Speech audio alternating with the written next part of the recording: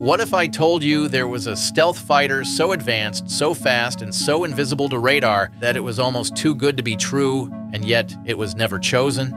Yes, it is the YF-23 Black Widow II, developed in the late 1980s as part of the USAF Advanced Tactical Fighter program. Its unique V-tail design, diamond shape, angular surfaces, and blended edges were carefully crafted to minimize radar cross-section and make it nearly undetectable by radar. To further reduce its infrared signature, the YF-23 featured an innovative cooling system that efficiently dissipated heat generated by its engines, using a similar system to the B-2 Spirit. But Lockheed's marketing is one step ahead. They put the YF-22 through a vigorous flight test schedule that really showed off the fighter's dogfighting abilities, including an angle of attack of 60 degrees and sharp 9G turns that pushed the limits of human endurance. While the YF-23 was likely just as maneuverable as its competitor, Northrop didn't go out of its way to demonstrate that it could.